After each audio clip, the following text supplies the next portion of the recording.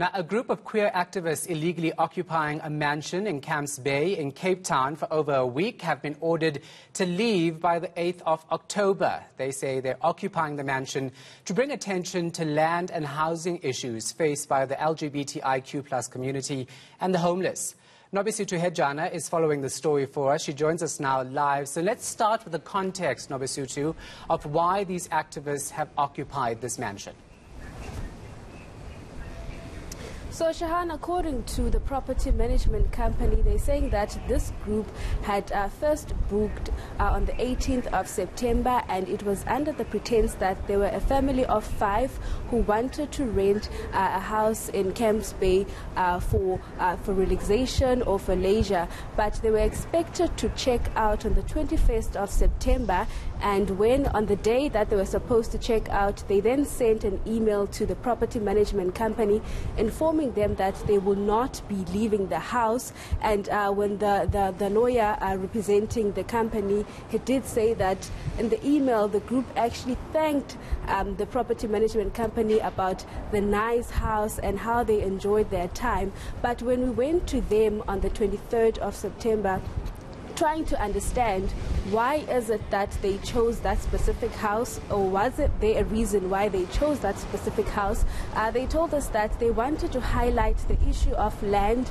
and the fact that the houses in Camps Bay, according to them, are owned by people who don't necessarily reside in the country, and that when a person from Cape Town is looking for land to build, they are told that the land belongs to the city or it's a private land. And amongst other the issues that they wanted to highlight was the fact that, according to them, that the queer community is not safe. And if you look at the services provided in areas like Khayelitsha, when you want or are calling for a police van, you are told that the station does not have enough, but in Camps Bay you simply press one panic button and the car or securities will come your way.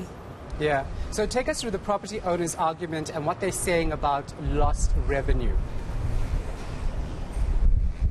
So the property company management did say that when the group booked with the Airbnb, they told them that there were a family of 5 and that they wanted to spend a weekend into that property. But when they were expected to check out, it appeared that there were more than 5 people in that property. And they also argued that because of the illegal occupation, they've lost revenues up to 50,000 rands, and they had to cancel other people who had already booked. And this meant that the people who had booked, they had to accommodate them to other places around Camps Bay. And the group of activists opted to represent themselves. They're now calling for postponement. Why is that? So initially, when we were called inside court, the judge did ask them that if they were ready to go on or represent themselves, and one of the representative or one of the group members, she did mention that they were ready to talk and they will be representing themselves. But when the court started, or the arguments from the representative from the property company management, then the group said when it was their time to actually talk, they mentioned that to the judge that they were not understanding some of the legal terms and that they would like a postponement because they want legal representation. So they wanted the court to grant them a 3 weeks postponement so that they can look for a legal representative. But then the judge also asked them that initially I had said that, are you guys understanding the law? And they said they will be representing themselves, but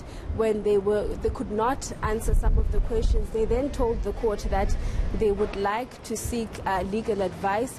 And the judge also did say that he understands their cause or their concerns, but this was not the way to actually go about it, to illegally occupy a private property. There are different ways to show or to protest when people want their cause to be highlighted. But the group did say that the judgment was fair and that they respect the judgment. All right, thanks for the update. Appreciate it. Nobesuthu Hejana is in Cape Town.